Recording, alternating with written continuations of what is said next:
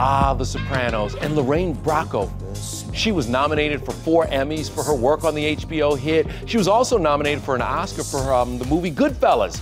Well, Cameron Mathewson sat down with Lorraine today, and Cameron, it was one of those interviews where you two just had a vibe going, wasn't it? Yeah, she just completely laid it all out there, and I love when that happens. Now look, Lorraine's life has been just about as dramatic off-screen as on. She's battled depression, weight gain, aging in Hollywood, and we sat down and we talked about it all. Let me say this, Lorraine really is an open book, and maybe a little bit flirty too. Check it out.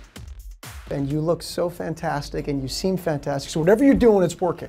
Well, I look at you and you look pretty good too.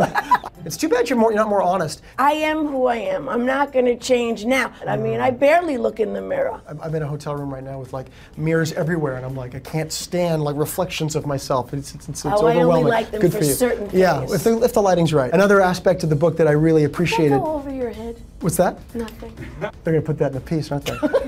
Okay, it went over my head, but what I did get, Lorraine is not afraid to tell it like it is. For instance, about getting a nip tuck. Well, who doesn't want to get plastic surgery? I don't want to get plastic surgery. I've had some of the greatest plastic surgery ever.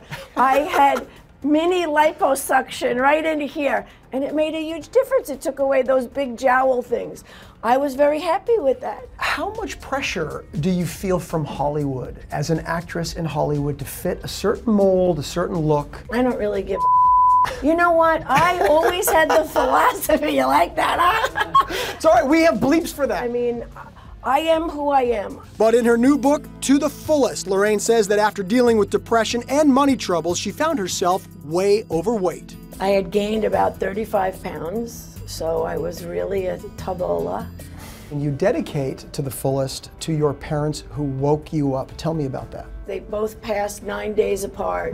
What was rough was they were ill and they suffered. When they passed and we buried them, I made a vow to myself that I was going to do everything to stay healthy. I read also in the book that your good friend James Gandolfini's death also inspired you to kind of like get this in gear, write the book, and keep it going. Yeah. Keep it going.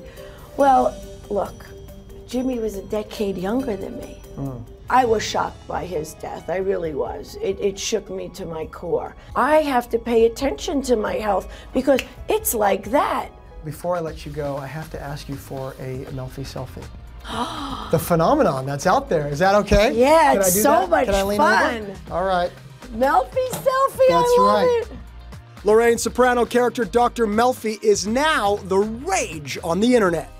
Yeah, hashtag Melfi selfie? Yeah, it's so much fun. I love it. I'm like, wow, she lives.